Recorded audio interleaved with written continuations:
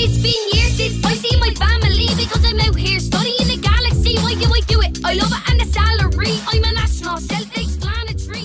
As regards to whether I'm happy, it's like being paid to do your hobby and to go and have fun. It's like, you know, boys' toys really. Space, the final frontier, Star Trek, all that. I grew up on Star Trek, so for me, this is, every day is fun. I'm floating, doing a few flips, just waiting to see the lunar eclipse. If you're looking for Mars, turn left at the moon, just follow the stars and I'll see you soon. What? S to the B, A, C to the E, there's space in my space, so come and join me in the Milky Way. That's where you find me blindly, looking at the stars if you choice me. Sent me to a science camp at the RDS, and I remember one day we walked from the RDS to UCD Physics, and somebody there in physics did a demonstration of levitation with liquid nitrogen, a superconducting magnet.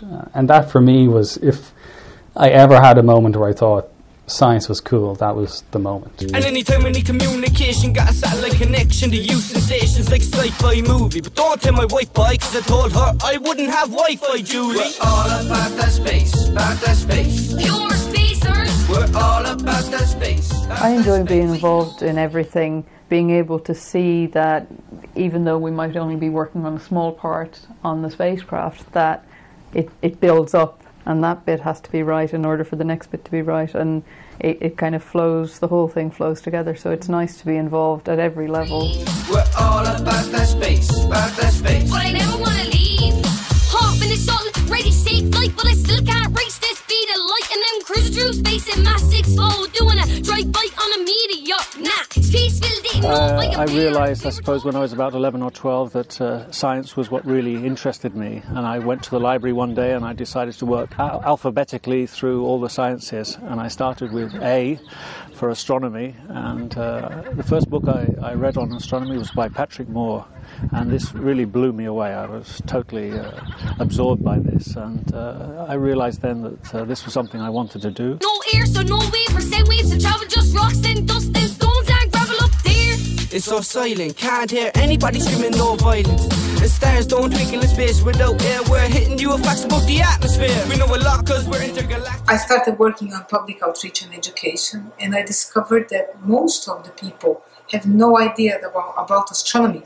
They don't have basic science literacy. More rings than the jewelers, they say where there's water there's life. So are aliens skating on Mercury's ice. We're all about that space, Pure spacers. We're all about that space, So I was working on radar systems actually, and we were doing a contract for the Japanese Space Agency looking at how radar systems could be used for applications, and somebody from the European Space Agency saw what I was doing and asked me to go and work there. We're all about that space, But I never want to leave. The moon looks bigger on the horizon, an optic illusion, fooling your eyes, it's mind-boggling. Shooting stars fall fast when we see them, we're actually looking at the past. Blink. The best advice is to study hard, to be focused and concentrated just in the initial years, to say I want and I think that technology is a good career. If you want something, then you better wish it. A day on Venus is longer than a day in your life. If you take your time, the wish is mine. To be a space major. In companies in space, there's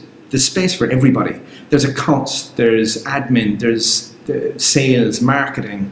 You know, there's places in the company for anyone with any skill set if they're interested. To be a space major can't be a waster. So many opportunities, we're giving you a taster. Scientists, designers, and comet chasers, and engineers that develop the lasers. You need to put in Get a lot of work experience, do a lot of different, adopt new technologies, try and test out new ideas.